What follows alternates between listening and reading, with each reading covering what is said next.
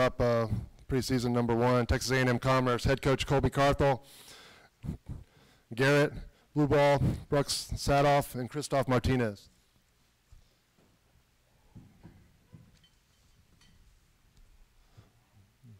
All right, welcome up, guys. Colby, I'm going to turn it over to you for some opening statements. I appreciate it. And is that working? What do I do? There you go. Bill shut this off on me, didn't burn it.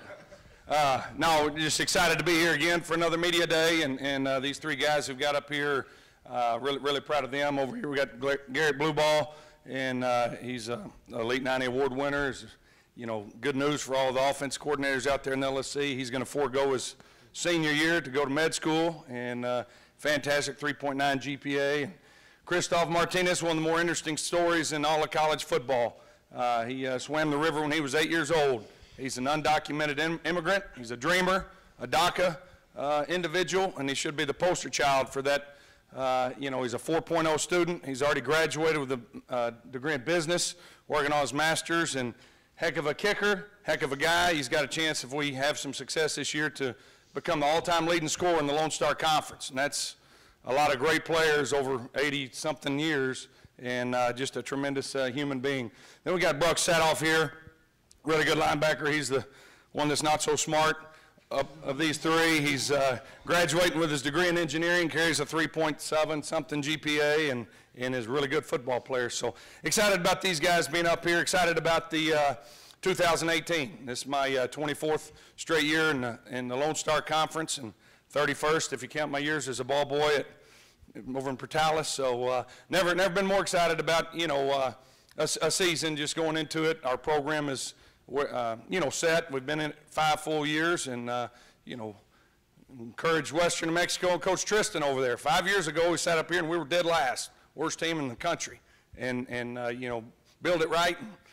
5 years from now, hopefully you guys can be having some tremendous success. Don't be discouraged, getting picked last, get mad and get after them, okay? But time flies when you're having fun, and it's 5 years into it, and our program's set. We like where we're at, and you know, one thing that gets lost, we played 17 freshmen in that national championship game, and you know, we had a lot of guys that got some postseason awards and everything else, but we're excited about the future. Had most of our team there this spring, and so just looking forward to a fun year in 2018.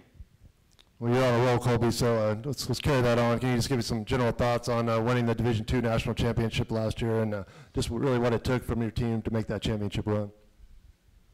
Well, I think, you know, the most important thing you said is last year, you know, that trophy says 2017 on it, and this is a new year. So, but, you know, looking back on it, you know, it was a special run, and it was a lot of fun. I tell everybody that we won that national championship on September 24th, and that was the day after we'd played Kingsville, and these guys, we went, stayed an extra night in Corpus and did over 400 hours of community service there at Port Aransas, ground zero for Hurricane Harvey, and I believe that. These guys learned to be a part of something bigger than themselves, and that's what it takes to be a champion, is put the team first, and it came to fruition. You know, we lost, I think it was 8 starters that we started against Winona. We had 8 players that started that game that weren't able to compete and got hurt in the national championship game, and that's a lot of bodies. But when you're building something, and that chemistry was just, you know, something special, and I really think that day in Port Aransas had a lot to do with that. But it was you know, fun to win. 35 years, it's how long it had been since Jim Wacker in Southwest Texas had won it, and there's been a lot of tremendous teams and programs over that time that weren't able to get it done. You know, Fred's been around. Was this year number 50 for you, Fred? So that's one of the titans of the Lone Star Conference over there, and he's seen some great teams at Texas A&I, and you know, Coach Witten had some great teams. We had some good ones at West Texas, and you know, but it, you know, finally pushed through after 35 years. It was great for the Lone Star, and it was fun. You know, every coach in this room texted or called me every week, except for Coach Tristan. You know, he didn't, but you know, that was neat to see, because as a league we're stronger together, and it was good to you know, you probably text after the game, my phone broke. I wasn't trying to big time you guys if I didn't respond, but that was just fun to really win it for the Lone Star Conference. It's a great league, and so it was a fun run.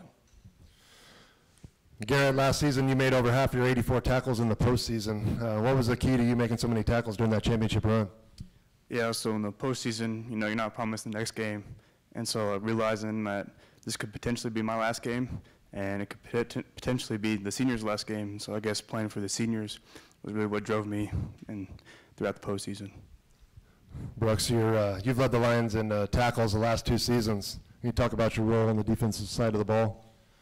Well, as a leader on the defensive side of the ball, I really have to set the example. Even though we have so many returning guys, there's still going to be young guys. There's still going to be, guys looking for guidance, and I really have to try to set that example, set the standard for how we're going to, go about this season and try to be one of the best defenses we can be. Christoph, with 24 field goals last season, you tied the LSU record for most field goals in a season and became just the 6th Division II player to have 24 field goals in a season. What's the most important aspect of the kicking game for you?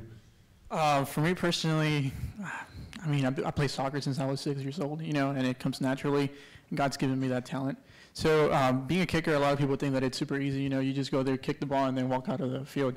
But it's just the mentality that you put into the games. You understand what your offense is doing, and you want to help them as much as possible. Let's say I had a mentality that they're about to score, and then put me in, and I miss, and I say, well, I'll get a next chance. It's not the next chance. It's just that your team is putting so much effort into it that you as well got to put that effort. So just having that mentality of helping the team overcome the next play, and them trusting you in the process. That trusting that you have a good kicker to back you up in case you don't get the touchdown. So, yeah, I think that's the most important part of a kicker.